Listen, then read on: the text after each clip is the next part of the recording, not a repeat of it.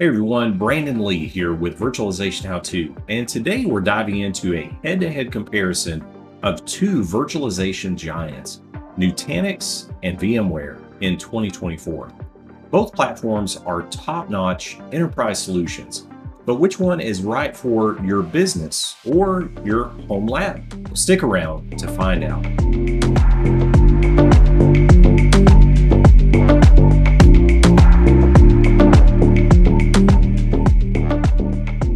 Now a word about the sponsor of today's video. Today's video is sponsored by Nekivo. Are you looking for a powerful and reliable backup solution for your home lab or enterprise environment? Look no further than Nekivo Backup and Replication. Nekivo is an excellent data protection software that offers comprehensive backup and recovery options and lets you use your NAS or a simple VM deployment as a backup appliance. Nekivo supports a wide range of environments including Proxmox VE, VMware, Hyper-V, Nutanix, KVM, and EC2 instances, along with SaaS platforms like Microsoft 365. Plus, they offer a free version for up to 10 VMs, and that makes it an ideal choice for both home lab setups and enterprise backups. Before we jump into the details, let's briefly introduce these two powerhouses in the virtualization space. Nutanix is known for its hyper-converged infrastructure solutions. It simplifies data center operations by integrating the storage, the compute, and networking into a single system. Strength for some can be an Achilles heel for others, since you can't, as of right now, connect Nutanix to traditional storage solutions like your traditional SAN. I do think that Nutanix will release a standalone hypervisor at some point in the near future. And I think if they do, it could be a death blow to VMware right now in the enterprise, with prices that have skyrocketed 10 to 15x for some customers. On the other hand, VMware has been a leader in virtualization for years. They boast some 70 million plus VMs running in enterprises across the world, at least according to their statistics. They offer a broad range of products that cover everything from data center virtualization to cloud management and automation, network virtualization, software-defined storage, and other solutions like disaster recovery. I think VMware is the best of the best. You can load it on just about anything as long as it doesn't have a Realtek NIC, as many of us know in the home lab. And it runs with either traditional storage, or you can configure it as an HCI solution with VMware vSAN. Now, let's look at what Nutanix and VMware have brought to the table in 2024. Nutanix continues to innovate with its AHV hypervisor, which has become a strong contender against VMware ESXi, and Nutanix's focus on simplicity and performance is evident in their new features like advanced AI-driven operations and enhanced disaster recovery capabilities. Their Nutanix cloud platform now offers seamless integration with major public clouds, making hybrid cloud deployments easier than ever. VMware, not to be outdone, has introduced several key updates in 2024. Their flagship hypervisor, VMware vSphere 8.x, now includes improved Kubernetes integration, making it a powerful platform for modern containerized applications. VMware's multi-cloud strategy is also in full swing with VMware Cloud Foundation, offering comprehensive cloud management across AWS, Azure, and Google Cloud. Now, their enterprise solutions are not to be outdone as well. You've got VMware vSAN Max that maximizes the capabilities and features offered by VMware vSAN in the enterprise or on-premises data center, as well as many other enhancements in 8.0 Update 2 and the subsequent releases and updates. Let's think about performance and scalability. I want to say this, that when it comes to performance and scalability, both platforms are what you would expect from something that is built for the enterprise. They both perform well and they're both scalable. Now, I know both vendors are going to throw their numbers at the other, but when it comes down to it, either platform is going to perform very, very well, especially with today's modern flash storage. Now, Nutanix distributed architecture helps with high performance and scalability. The platform's ability to handle mixed workloads with ease makes it ideal for businesses looking to consolidate their infrastructure And let's face it, many are headed towards HCI today. Nutanix also excels in providing seamless scale out experiences, allowing you to add resources without downtime in the Nutanix AHV cluster. Now, when it comes to VMware performance, VMware has an extremely mature ecosystem. It offers robust performance for enterprise workloads. The introduction of vSphere with Tanzu has bolstered its capabilities with modern applications. vSphere DRS, or Distributed Resource Scheduler, and vMotion continue to provide unparalleled flexibility and performance optimizations, as has been seen with vSphere 8.x. Either platform is going to perform, and I think it's kind of like splitting hairs between the two if you're wanting to run mission critical production workloads. Now, what about management and usability? Well, management and usability are critical factors when choosing a virtualization platform. Let's first talk about Nutanix management. Nutanix Prism is the Nutanix solution that is the web interface that simplifies management tasks. And it has AI-driven operations that can automatically detect and remediate issues. It helps to reduce the operational burden on IT teams. Nutanix one-click upgrades and ease of use make it a favorite in the enterprise for those that are already on Nutanix solutions. And it provides the enterprise look and feel that you would expect from a solution that you're going to run production workloads on. VMware's vCenter remains the familiar and powerful management tool that we're all familiar with. And with the vCenter interface, you can integrate the vRealize suite, now VMware Aria, that enhances automation and monitoring capabilities. And while VMware's interface can be a bit more complex, I would say, versus the Nutanix Prism interface, it does provide comprehensive features that administrators and vSphere admins have grown to appreciate now for decades. Now, let's talk about the main reason that we are even comparing these two vendors in 2024, and that is cost and licensing. Cost is always a crucial consideration. It doesn't matter what kind of features that a solution brings to the table. If it's just outrageously priced, then most organizations are going to have to take a step back. Let's first talk about Nutanix pricing. Nutanix pricing model is fairly straightforward with a subscription-based approach that includes both support and updates.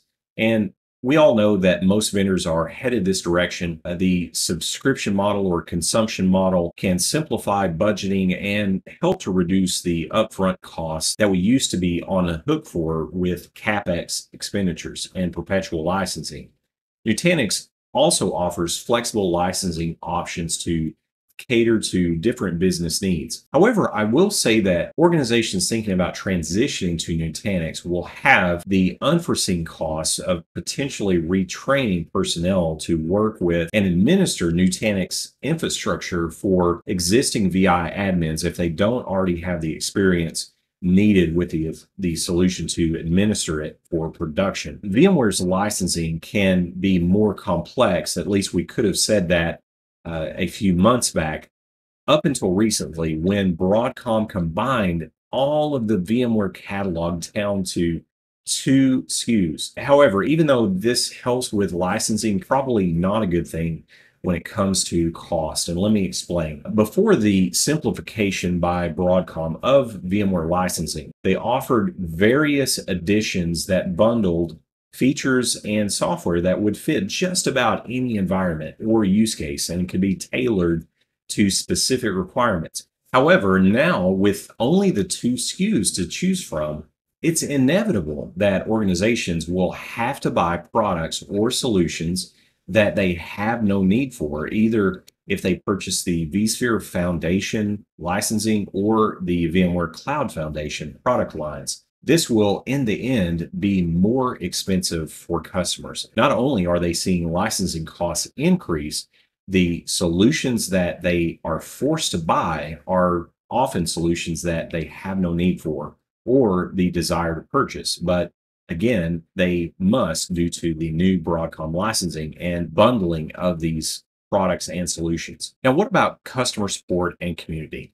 Well, I'll say this, I think that both Nutanix and VMware have strong customer support and active communities. If you look at both sides of the fence there, you're going to see a lot using the products a lot of community engagement. I would think, though, that VMware has a much larger community just due to the widespread use of the product and all of the community programs that VMware is involved with. Dialing in a bit more on Nutanix support. Nutanix is known for good customer service and proactive support. They have a Nutanix Next community, they call it, that is a great resource for sharing knowledge and best practices. You can sign up for free, like if you're using something like the Nutanix Community Edition or CE Edition, you can not only download that for free, you can post questions, comments, and ask for help on the Next community, which is really nice. Now to VMware support. VMware's support network is extensive. They have a large community, as we've already mentioned, numerous forums. VMware's TAM, or Technical Account Manager, along with the VMware Solutions Architects, are readily available to provide support for enterprise customers. There's also healthy involvement with VMUG, or the VMware User Group organization. And this provides a large community of VMware professionals with community meetups, forums, and many other resources. Now, I want to take a moment as well to talk about what I feel like has been a nosedive in VMware support as of recently. As most of you are aware, in the last several weeks, VMware has been folded into the Broadcom support website. And I feel like the Broadcom support website is a total and complete nightmare. If you're trying to find anything VMware related, you have to click different menus, go to non-intuitive places in the menus. You have to sign up for a site ID or retrieve your site ID, as I have seen many organizations struggle with, and it's just at the moment a complete and total mess. I know many great community leaders like William Lamb, who is very involved with community, has posted specific links to find various resources, and that has been extremely helpful. But I think VMware support has drastically suffered just with the amount of resources that we were able to easily find on the VMware support website that are just absolutely difficult, challenging, or impossible to find on the Broadcom support website. So that's just my opinion there. You guys let me know for sure what your experience has been in the comments. Let's talk just for a moment about Nutanix versus VMware for the home lab in 2024.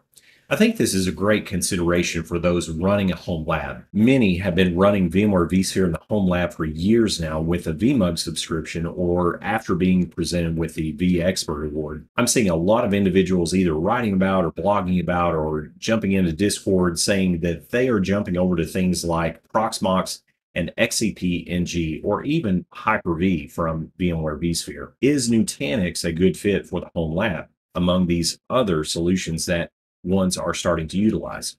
I know Nutanix Community Edition, or CE Edition, has some fairly beefy requirements when it comes to running the solution, especially on the storage and RAM side. I know I recently attempted to get Nutanix CE running on a mini PC that I had recently reviewed and had all kinds of issues along the storage requirements, as well as the CVM virtual machine that it spins up for managing the solution. I think there's a good chance that many will have issues running it on some of the mini PC hardware that they may be pivoting over to.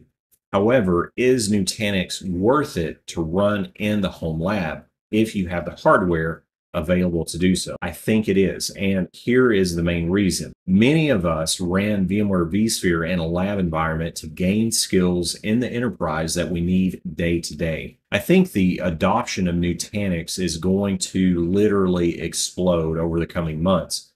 Having Nutanix skills is going to be an extremely valuable skill to have as enterprise organizations pivot over to Nutanix as their virtualization platform of choice. I think ultimately many enterprise organizations will not be comfortable running something like Proxmox or XCP-NG for the enterprise data center workloads, just due to the lack of some of the support options there, backup solution integration, and the list goes on. Nutanix already has that enterprise polish, the enterprise integrations that many are looking for to feel comfortable with when they pivot over their production workloads. In fact, there was an interesting recent news tidbit, as well as a large organization called Computershare that moved something like 15,000 virtual machines over to Nutanix from VMware vSphere. And I think we're going to see many more news snippets like this, unfortunately for Broadcom, with their new pricing structure and pricing models. So which platform should you choose in 2024? Well, ultimately it depends on your specific needs and priorities. Nutanix excels in simplicity, performance, and hybrid cloud integration for enterprise workloads, making it a great choice for businesses looking for a streamlined solution that has that polish that they are used to with something like VMware vSphere. VMware, with its mature ecosystem and robust features, it also remains a top choice for enterprises needing advanced capabilities and flexibility. If they are fully invested in VMware and look to not make any changes, then they must be willing to swallow the 10 or 15x price increases that we're seeing from Broadcom with those organizations. Well, thanks for watching, guys. If you found this comparison helpful, please give it a thumbs up, subscribe to the channel, and hit the bell icon for more updates. Drop your questions and comments below. I'd love to hear which platform you prefer and why. Are you playing around with Nutanix right now in your home lab with something like Nutanix CE Edition? Well, until next time, this is Brandon Lee signing off. Please do stay safe out there, keep on home labbing, and I will see you guys on the next video.